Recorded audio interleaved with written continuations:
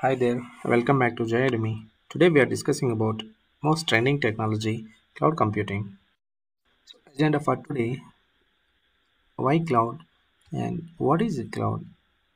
What are the different service models in cloud? So deployment models in cloud also we'll see, and who all are the cloud providers in the world. And if we see, we can see cloud demo as well. So why cloud? So what are the disadvantages if you are using our on-premise? So why we are moving to cloud? So before cloud computing, these are the disadvantages we have. Suppose if you want to host a website, few things we need to do. So we need to buy a stack of servers, and we need to monitor the servers which we are hosting, and monitoring and maintaining the servers, and heavy traffic and more servers. So let us discuss one by one. So if you want to buy stack of servers, the main factor is cost. As I mentioned, servers are very costly. Yes, the servers are very costly. If you want to purchase a server, it is very costlier. So that is also one of the problem here. So under monitoring and maintenance, so if anything goes wrong, we need to do the troubleshooting.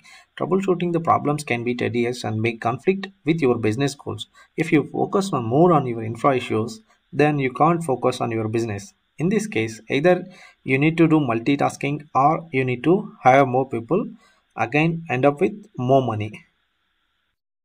Heavy traffic.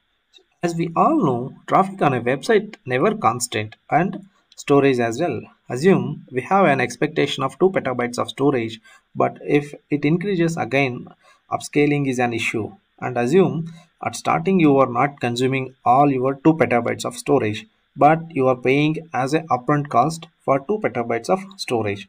And the most important one is data. The amount of data generated now and then, it will be a huge. That is the reason cloud is very important in these scenarios. If you are maintaining entire data center or infrastructure, we need to analyze these problems, troubleshooting the problems what we are facing on day-to-day basis. And heavy traffic, uneven businesses, sometimes business will be huge and sometimes business is very low. That time we need to up upscale the up or down the scale, downgrade the servers in these uneven businesses. That time we need to pay more cost to the servers. Very unstable work environment and over cost expenditure. Obviously cost we need to expand. If your business is huge, then we need to expand more cost to hire the resource and to purchase the requirement, whatever the equipments we need. So uneven requirement of hardware, yes, as we discussed. So if your business is uneven, then these all are the problems we will get. How can we overcome this issue? So there is a solution for this. So we will go with cloud. So what is the cloud computing is all about? So what is cloud?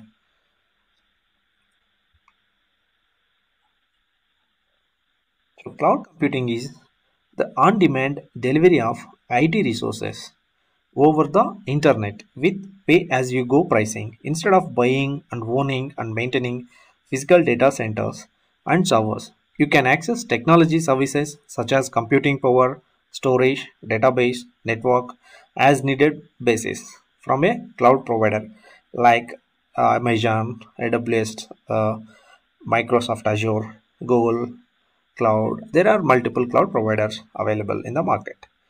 So let me explain the concept of cloud computing with a simple example. Suppose you own a software company that employs 100 people who makes programs for your business and corporates. Creating complex programs quite understandably requires a lot of resources and machines, including office space, power, network, servers, computers, huge number of storage devices, and gain cooling systems. These all are required. For this, the solution is cloud computing. Cloud computing is a solution here. In our case, so by using this cloud computing, you can access the information from anywhere through secure APIs. So here, you just focus on your business than your infrastructure, IT. So monthly online subscription as pay as per use model, and it is very reliable. So dynamically scale up the available resources instantly with on demand. So multi-tenant environment. So cloud computing is best solution for our issues, existing issues. The best example for cloud computing is on real-time scenarios, like all of you already used this service, like Ola cabs and Uber, these cabs. So what we are doing, so whenever we want to go from one place to another place, we are just booking a cab and we are paying the amount. So here we are just utilizing the service by paying their service, right? So we are not owning the car, we are not giving driver salary, and we are not maintaining our car. So we are just taking a service and paying them. The same way here also we are using. And one more example I can give, like nowadays already we are using like utility, like power and water and gas connection. So these all are comes under pay as you go model. So the same way we are approach same approach we are following in cloud computing. What are the different type of deployment models available in cloud? So we have four type of deployment models. First one is public and private, the hybrid and community. So public service. So it's a service provider makes resources such as applications, storage available to the general public over the internet. Easy and inexpensive setup because hardware and applications and bandwidth cost are covered by the provider. No waste resources because you pay what you use for. So this under public cloud. So coming to the private cloud, it offers hosted services to a limited number of people behind firewall. So it minimizes the security concerns. It gives companies to direct control over the data. Coming to the hybrid cloud deployment model. So this compute environment which uses a mix of on-premise and private cloud and third party any public cloud. It helps you leverage the best of both worlds. Two or more clouds that incorporate or federated through technology. Coming to the community, so infrastructure shared by the several organizations supporting specific community that have common concerns. So let us discuss about what are the different service models offered by cloud computing. So there are three models in cloud computing. One is IaaS, PaaS, SaaS. So IaaS, infrastructure as a service, and PaaS, platform as a service, and SaaS, software as a service. Let us discuss in reverse way, software as a service.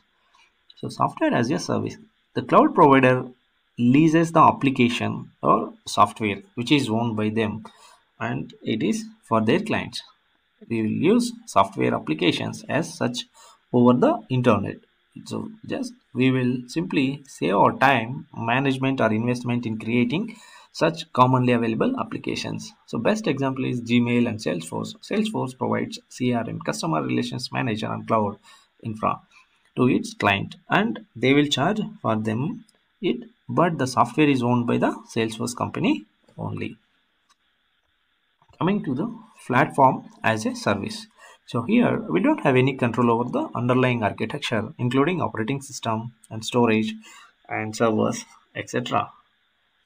So the cloud provider gives you the ability to customer to deploy the customer created apps using programming languages, tools, etc. that are provided by a cloud provider. And the final one is infrastructure as a service. It provides a virtualized computing resources over the internet. So rent, processing, storage, memory, network capacity, etc. No worries about underlying physical machine. So that is the responsibility of the cloud service provider. So as we discussed all the three models, so here we are having the few responsibility of ours, and vendor is managed few areas. So if you see the infrastructure as a service, so our responsibility is maximum we are taking care of our data and application runtime, middleware and operating system. If you see the platform as a service, we don't have any control on these areas. We have only control on our data and application. If you see in software as a service, we have only our control on data. So we are just using as a service. So who is providing these cloud services? Who is the cloud provider? So Amazon Web Services, Google Cloud, Microsoft Azure, Alibaba Cloud, IBM Cloud, Oracle, OCI, Salesforce. These are the leading cloud service providers in the world. Apart from that, we have Rackspace, VMware, etc. So, what is the best cloud? So, as of July 2020, according to the Gartner Magic Quadrant for cloud infrastructure as a service, AWS is the leader, all the way as a leader in its ability to execute, but Microsoft Azure leads as a visionary. Google is third in the race, followed by Oracle, Alibaba, and IBM clouds. So, according to me, Microsoft Azure and AWS are neck to neck in the race of cloud superme. Both Azure and AWS offers similar products, services, and cost. However, Google and IBM other clouds are getting better each day. If I were to choose a cloud provider for my business, it would have to be Azure or AWS. The reason is obvious, both companies are way ahead in the race. You cannot go wrong with either of these. Most large enterprises uses multiple clouds. One of the famous use case in the industry is use AWS for file storage and messaging, Azure for DevOps, database and developer tools, and Google's cloud for documents and emails.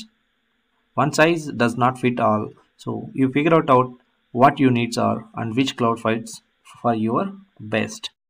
From these, what are the benefits of cloud? So it is very agile and elasticity, deploy globally on minutes, and cost saving. Agility. Cloud gives you the broad range of technologies, so you can innovate faster, so build nearly anything you can imagine. Coming to elasticity, with cloud you don't have to over provision resources upfront to peak levels of business activity in the future. Instead, you provision the amount of resources that you actually need. You can scale the resources up or down instantly by grow or shrink capacity. Deploy globally on minutes. You can expand to new geographic regions and deploy globally in matter of minutes.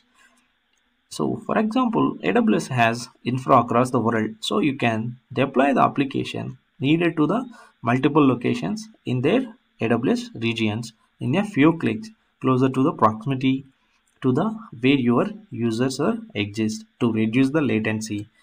So cost saving, there are a lot of offerings is there in AWS services, so you can choose cost savings without provisioning, over provisioning, or upfront cost. This and all we can get by using AWS.